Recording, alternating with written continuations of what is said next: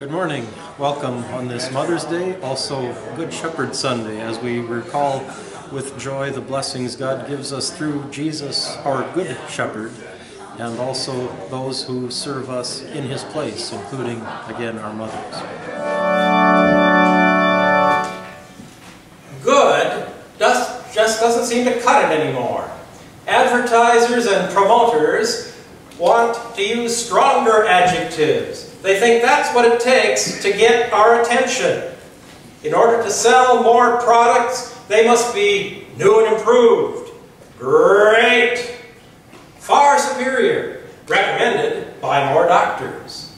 And in order to attract crowds to a big event, they are promoted as colossal, extravaganza, the biggest ever, never repeated. We're even seeing this happening with garage sales. You know, it used to be just garage sale. Now it's a huge garage sale. Multi-family garage sale. Or as one sign in Sauk Rapids said Friday, jaw-dropping garage sale. I didn't get there. If Madison Avenue and promoters exercised the same influence over the church in the past, maybe the Friday before Easter would be known as colossal, extravaganza, super special, never before attempted, fantastic Friday. I don't know about you, but I think I'll stick with Good Friday. Those extra words, those flowery terms, add nothing. In fact, I think they detract from the simple truth and the powerful events of Good Friday. I mean, if a product or an activity or an event is really good, are those extra words necessary? If a batter lines a clean single, maybe knocks in a couple of runs in the second inning, you might say good hit, but it's probably not going to go, you know, in the all-time record books. If someone serves you a tasty meal, maybe it isn't, you know, a gourmet 7-course meal, but a tasty meal, a simple, good will suffice. People like to have a good job. You might wonder about somebody that says they have a great and fantastic job. The student wants to get good grades. You might think they're bragging if they'd say much more. No flowery words and flattery do not improve the quality of a product or our appreciation of it, especially if it's not true, if they're covering up flaws. If there's something that's really good, everybody knows about it. And so it is with Jesus. Jesus was not one to go around needlessly flattering himself. Unlike Muhammad Ali, we don't see Jesus saying, I am the greatest. He added nothing that was untrue, that was not helpful to people understanding his message. He simply calls himself, in John's 10th chapter, the Good Shepherd. But with all the hype around us today, maybe we need to consider, is good good enough? It is good enough as his sheep are satisfied with the description of who he is and what he does. In the entrance psalm, David wrote, "The Lord is my shepherd, I shall lack nothing." The sheep who know him are satisfied with that.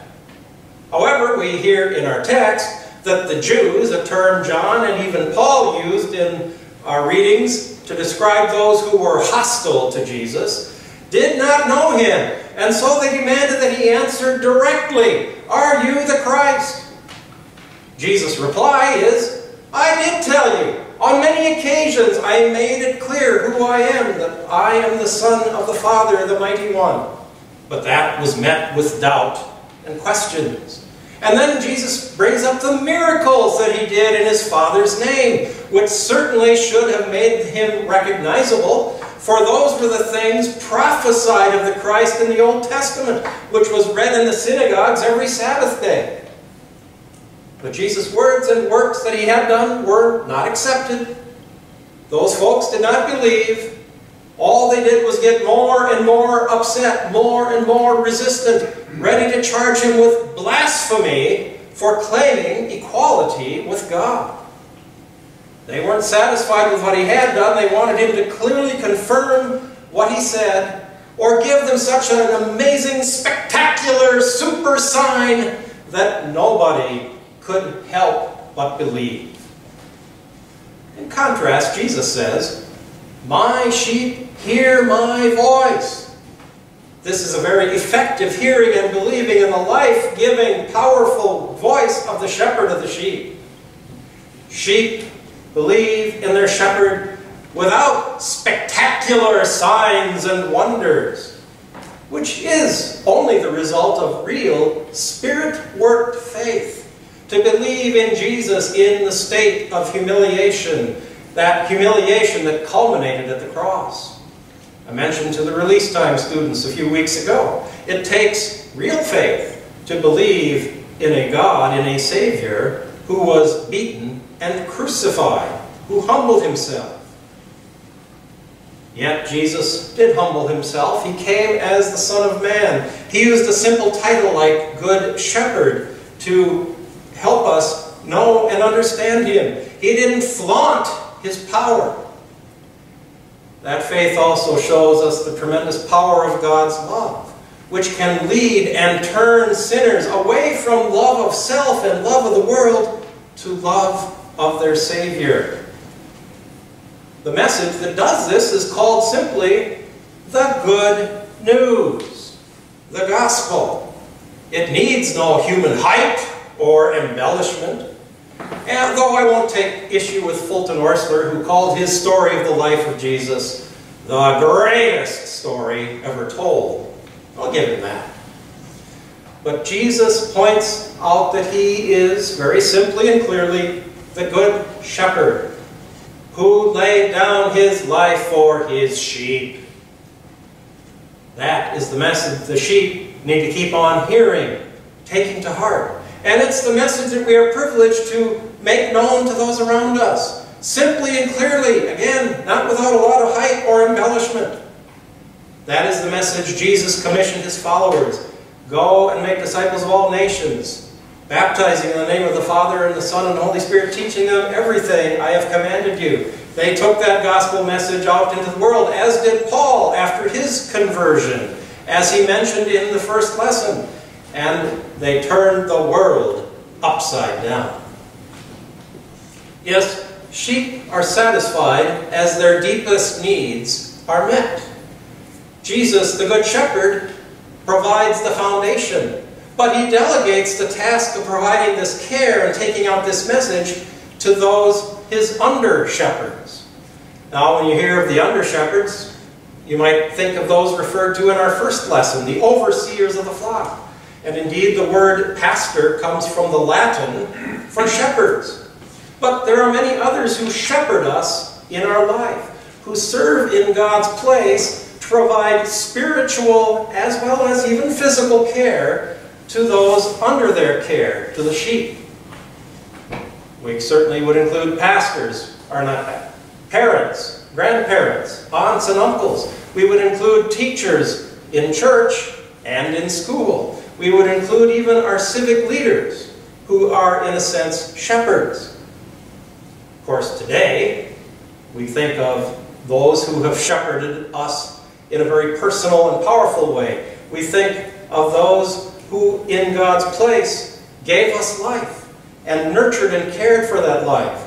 We think of the blessings God has given us through our mothers.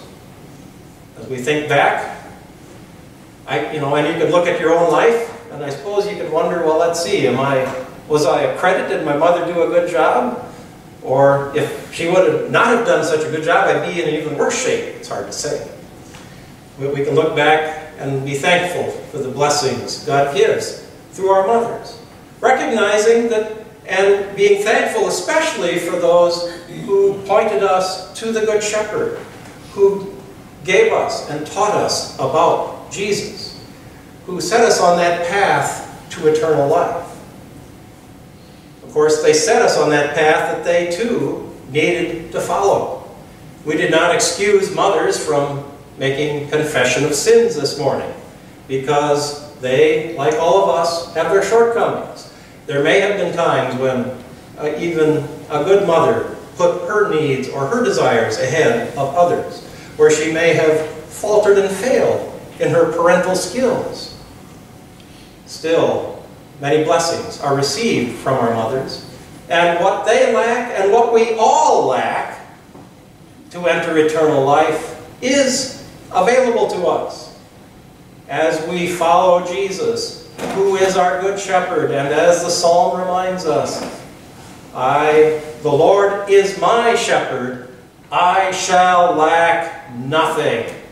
I lack nothing I need to be part of his flock, now and for all eternity. Yes, we are privileged to know Jesus as our good shepherd. He gives us eternal life. Jesus said, no one can come to the Father but by me, and no one can come to me unless given him by my Father. And so that is the source of our eternal life. And this is the encouragement we have in this eternal life, which actually is ours right now.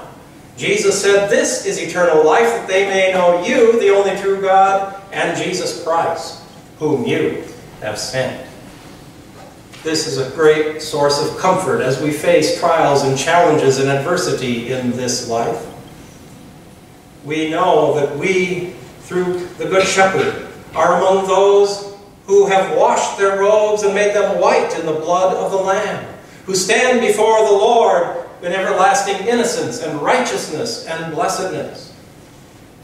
This eternal life that we have, we know will continue. How can we know?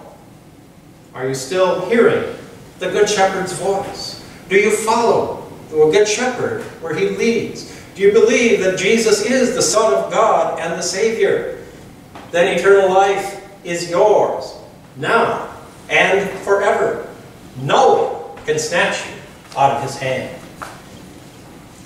What a comfort it is that during his time on earth, Jesus spoke of himself, sometimes in some vague things, but very often in clear, simple, unpretentious terms. Things that people were familiar with and understood, that helped us to understand his mission and his nature. Terms like good shepherd. We still know him in this way and describe him in this way and take comfort in his pure goodness. How often have you, at a time of loss, at a funeral, heard that 23rd Psalm, the Good Shepherd Psalm? Yes, to trust in someone who is really good is really a source of great comfort and joy in the midst of this world where there is so much deception and duplicity. And so, is good really a good word as we have to describe our Savior and the blessings he gives? Well, Jesus is indescribably good.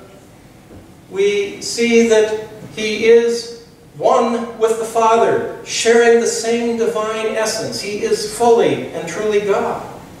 He is equal to the Father in power. He said, no one can snatch my sheep out of my hand, and no one can snatch my sheep out of my Father's hand. And we rejoice that the Good Shepherd shares the same divine love as our Heavenly Father. We remember the familiar verse, God so loved the world that he gave his one and only Son, that whoever believes in him shall not perish but have everlasting life. But it was that same love that caused Jesus to stay in this world, to stay the course to the cross and to remain there until his work of redeeming was finished. Because of his equality with the Father, the Son, Jesus, is also worthy of equal adoration, worship, and praise. In our second lesson, multitudes stand before the throne of God and the Lamb, praising them for the salvation that he provides. Even the mighty angels fall before the throne and worship God, and the Lamb at the center of that throne. That is our privilege, our inheritance, that yes, we too will stand among those multitudes, praising God for bringing us through the trials and tribulations of this life, and into his heavenly kingdom. The challenge of speaking of heaven, which we tried to sing about in our last hymn, and which people have written about and talked about, is that it is so incredible, amazing, and different that our human words fail us in trying to adequately describe it. Notice how the praise of the angels runs on and on in our second reading. Say, Amen. Blessing and glory and wisdom and thanksgiving and honor and power and might be to our God forever and ever. Amen. Those 7 successive words of praise, one after the other, are given in that 7 is the number of perfection and completeness. So it's an expression of the complete and perfect glory that God deserves and that he receives. And then John goes on to describe the 10 fulfillments. Now, you're familiar with 10, and when we say 10 something, you probably think 10 commandments, which are a blessing God has given to guide and direct us in how to be his faithful people, how to show his love to those around us, how to express our faith. But they are the law. 10 commandments are given to show us what to do and to warn us what will happen if we fail and fall short.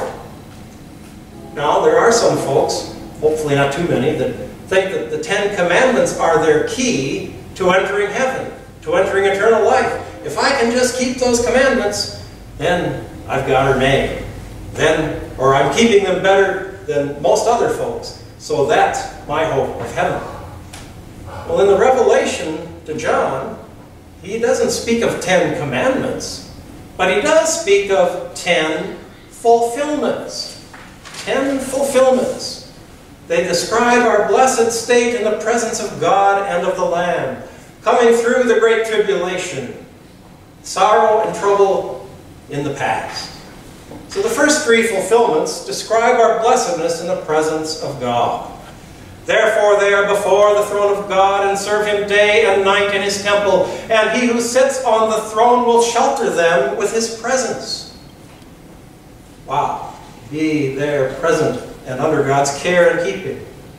The next 4 fulfillments describe our freedom from the effects of sin. They shall hunger no more, neither thirst any more. The sun shall not strike them, nor any scorching heat. These are 4 freedoms from the oppression, the effects of sin, which, here in Minnesota, surrounded by fields, rivers, and lakes, the starving and the thirsting maybe don't bother us so much. And it's almost hard to remember the beating sun and the scorching heat, but they'll come. But these were real dangers, real afflictions, real threats to the people John was addressing. And then, for the people then the last 3 fulfillments describe the source of this bliss. For the Lamb in the midst of the throne will be their shepherd, and he will guide them to springs of living water, and God will wipe away every tear from their eyes. Wow, that is a source of comfort. The Lamb who was slain has overcome death. His resurrection declared that. There will be, as John goes on to write later in the book of Revelation, no more death or mourning or crying or pain, for the old order of things has passed away. Indeed. After trying to express in some humble way the glory and splendor of life with God in heaven, there really isn't too much more to say. So, I'll follow the example of Jesus. Say it very simply. Have a good day.